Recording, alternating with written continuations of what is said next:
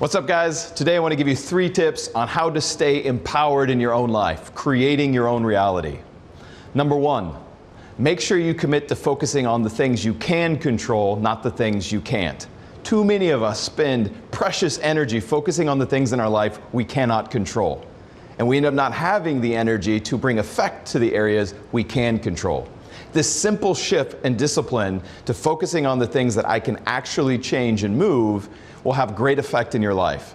Pro tip, the only thing you really can control is you, your mentality, your attitude. So number 1, focus on the things you can control. Number 2, focus on the things you do have, the resources that you do have.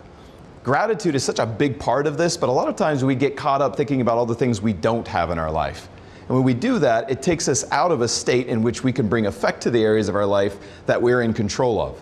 So make sure as a practice you focus on the things that are in your life, the resources you do have. Not only will this create gratitude, but it'll give you a realistic list of inventory that you have to work from.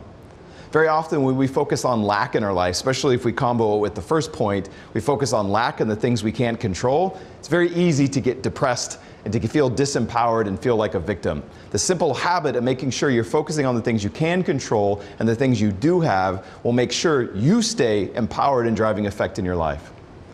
And the last point, practice staying in the present moment.